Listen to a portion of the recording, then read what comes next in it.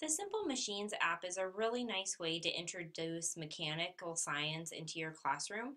You'll see that there are a lot of different options over here, levers, pulleys, wheels.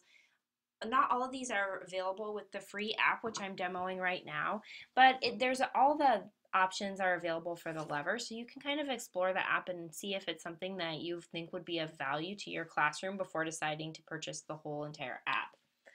So I have lever selected on the left, and you'll see on the right hand side I have different options available. I have concepts, did you know, quizzes, explore more, and simulation.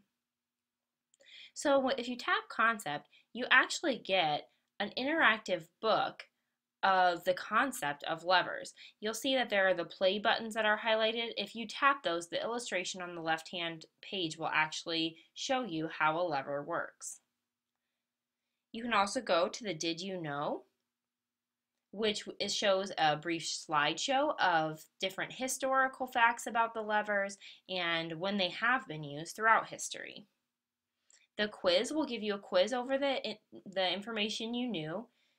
Explore More will show you things that you can do in real life, like how shoveling sidewalks are parts of levels and all of that sort of thing.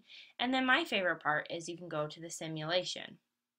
The simulation allows you to actually do weights. So for instance, I can put the 10-pound here. You'll see that I have 110, so that's 10 pounds. And then if I put a 2-pound weight over here and move it to the 5, so that's 5 times 2, you'll see that the middle part turns green, and it's because I have an even lever.